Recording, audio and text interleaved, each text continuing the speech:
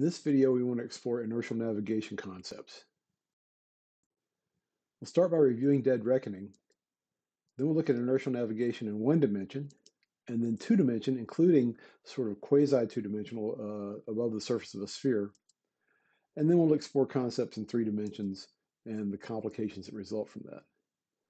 We'll close with a summary and previews of coming attractions.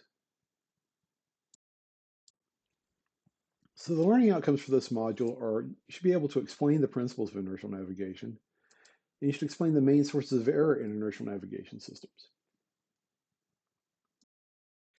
Let's review dead reckoning. This is where we got the concept that we could build inertial navigation from. If we know the starting position and the velocity, which is constant over some interval, then the final position ought to be the initial position plus the product of velocity and time. More generally, the position at a later time is the position at an earlier time plus the integral of velocity over that interval.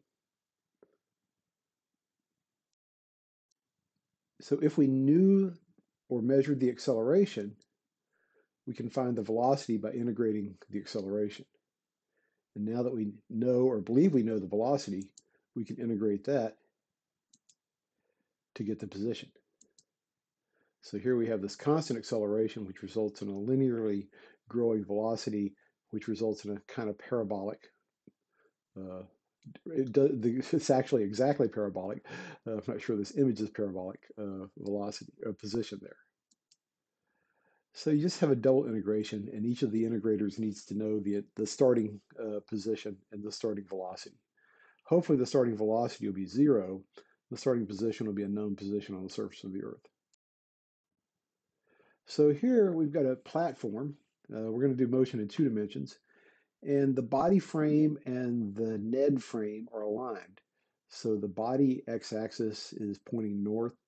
The body y-axis, which would be pointing out of the page, out of the screen, towards you, is aligned with the east, and the body z-axis is aligned with the down.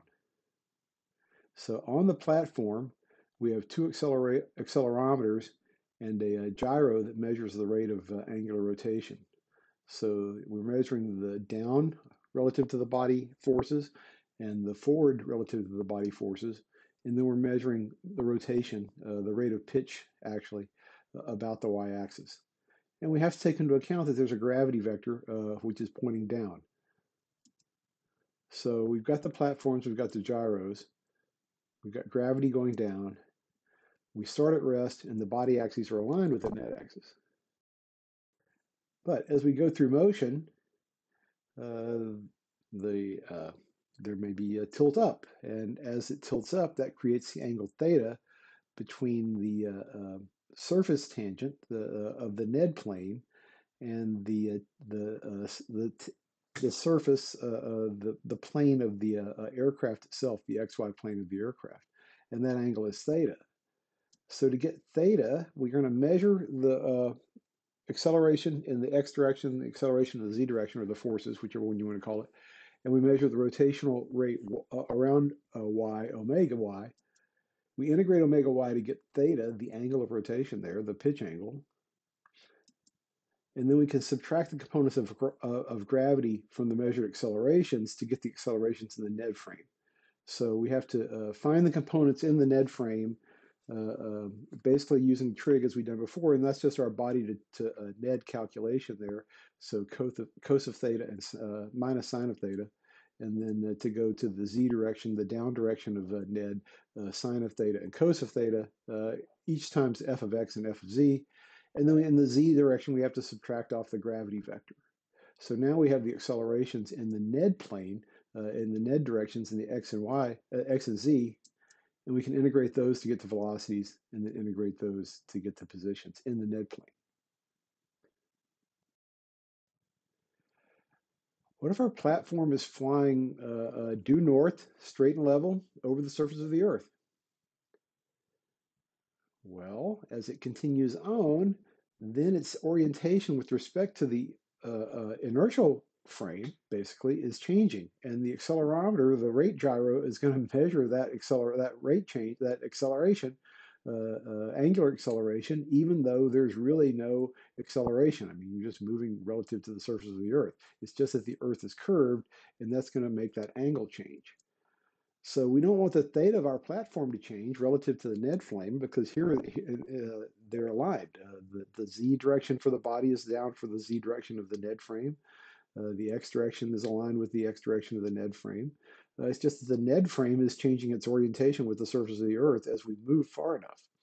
So that angle will change. The latitude will change there at a rate which is the north directed velocity divided by the radius there, and the radius at that point is going to be the radius of the Earth r plus h, the height over the Earth.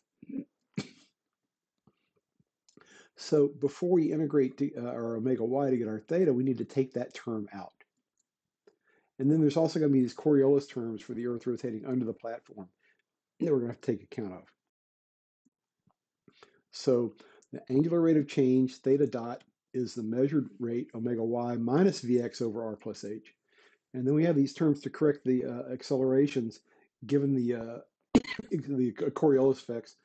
And those show up as products Vx Vz over r plus h and Vx times Vx over r plus h. I'm not going to try and explain those. I'm going to be honest, that's never been my strong suit.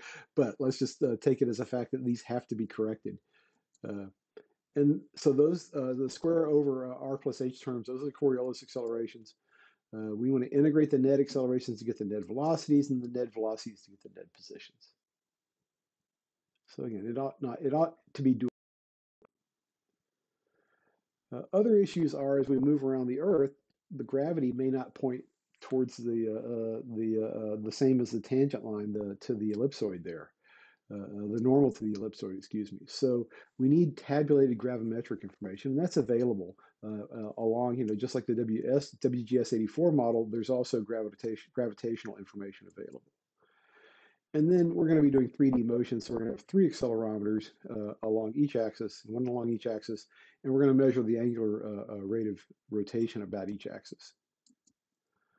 So then there's going to be a Coriolis correction is going to involve cross products of these angles with the existing velocities and the like. So it's a fairly complicated, and there's really not a lot of value in us in looking at the formulas right now. We're not going to try and implement this. We just want to understand the concept. And the basic concept, again, is you integrate the acceleration to get the velocity, you integrate the velocity to get the... So, but the 3D block diagram here is, if you'll start at the very bottom at the initial estimates of the attitude, then you have an integrator, basically. The attitude computer integrates the measurements from the body-mounted gyroscopes with some correction terms regarding Coriolis that come in from what's called the navigation computer. That's just going to be the acceleration and position integration.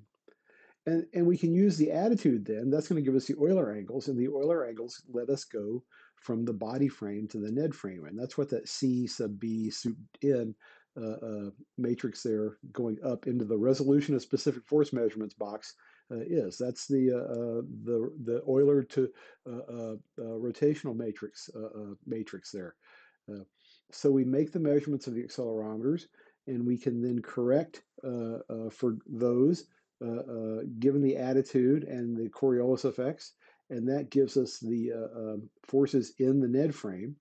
And then, well, except for the gravity, so we have to take the local gravity out.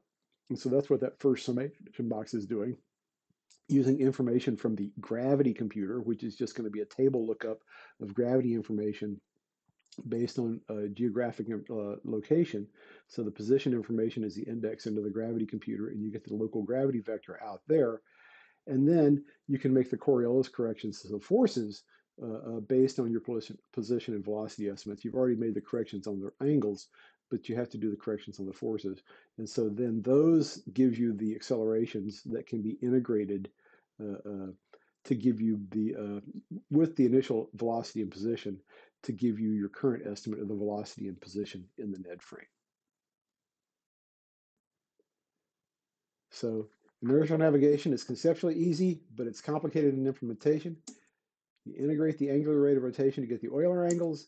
You measure the forces along the body axis and transform those to the Ned frame, and then you integrate the acceleration to get the velocity and integrate the velocity to get the position. The complications are you have to include the transport rate regarding your motion around the Earth. You have to take into account the acceleration, the rotation of the Earth, and you have to deal with the fact that local gravity doesn't necessarily align with the nice concept of G pointed towards the center of the Earth and 9.8 meters per second squared and all that. So we'll look at the errors in the exercises, either at home or here in class. What we're going to do next is satellite navigation. So we'll go from inertial navigation to GPS. Thanks.